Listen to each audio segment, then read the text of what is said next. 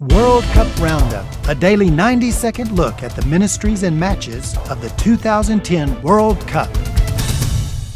It's down to the semifinals for the 2010 FIFA World Cup, with some of the world's best teams knocked out of the competition. Ghana, out. Brazil, out. Argentina, out. Paraguay, out. Now, Uruguay play Netherlands at Greenpoint Stadium in Cape Town, and Germany play Spain at Durban Stadium in Durban. Cape Town is one of the favorite destinations for World Cup fans. It's also a priority city for missionaries to the IMB. It is South Africa's second largest city, with a population of over 3.5 million people. It's often referred to as the Mother City, since it's the country's first city, formally established in the 1600s. One of Cape Town's most predominant features is Table Mountain, and one of its most popular areas is the historic waterfront.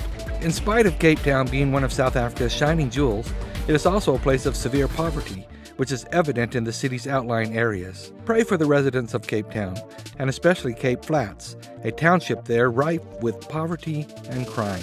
One of the ministries in Cape Town going on during the World Cup is Samaritan's Feet, a Christian non-profit organization that works through volunteers to share Bible stories and distribute shoes to children in need. A team of Brazilian volunteers conducting soccer camps in Cape Town's poor areas also volunteered to help with the shoe distribution. Before getting a new pair of shoes, local children visit with one of the volunteers while their feet are washed.